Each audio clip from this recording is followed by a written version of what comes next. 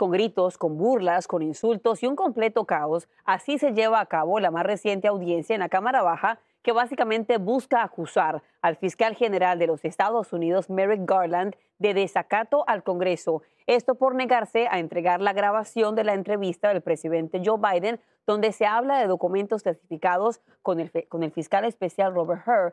Pero todo depende, todo se sale de control tras un comentario de la congresista Marjorie Taylor Greene. Y en vivo desde Washington, D.C., nuestro colega Edwin Pitti nos tiene toda la información y los detalles. Edwin, eso no parecía una audiencia. Buenos días.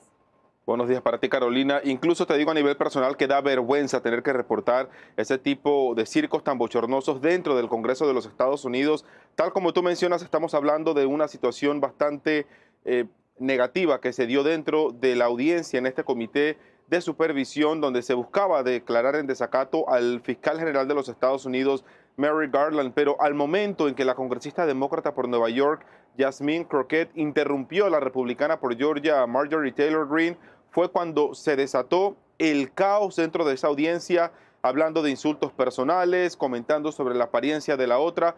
Vamos a escuchar el primer intercambio donde Marjorie Taylor Greene le habla a Crockett sobre el uso de pestañas falsas. Vamos a escucharlo. Do you know what we're here for? You know we're here about AG. Think your fake eyelashes are messing up. No, with your ain't reading. nothing. Hold on. Listen.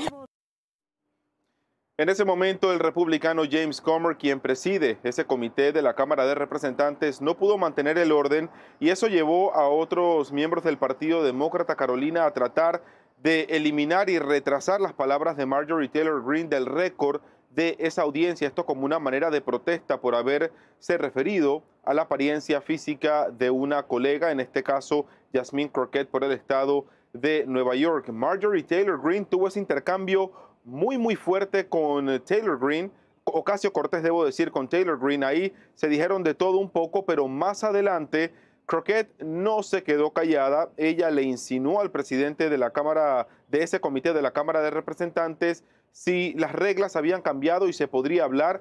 Y en ese momento ella fue bastante sarcástica, hablando de una forma más directa del cuerpo y el color de cabello de Taylor Greene. Vamos a escucharlo.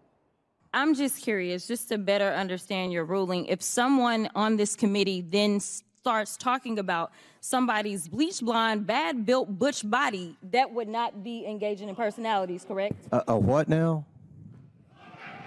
Chairman, I make a motion to strike those words. Sin duda alguna, Carolina, te lo vuelvo a repetir, una vergüenza tener que reportar este tipo de incidentes y vemos cómo cada vez sigue bajando la barra en cuanto al respeto que debe haber dentro del Congreso de los Estados Unidos. Vuelvo contigo al estudio, Caro. Totalmente de acuerdo y justamente más adelante aquí en La Voz de la Mañana estaremos conversando con un abogado enfocado en la Constitución para que nos cuente un poco más acerca de este proceso de desacato, que al final estamos hablando de los insultos y no de lo que realmente estaban buscando. Edwin, como siempre, un gusto verte. Muchísimas gracias.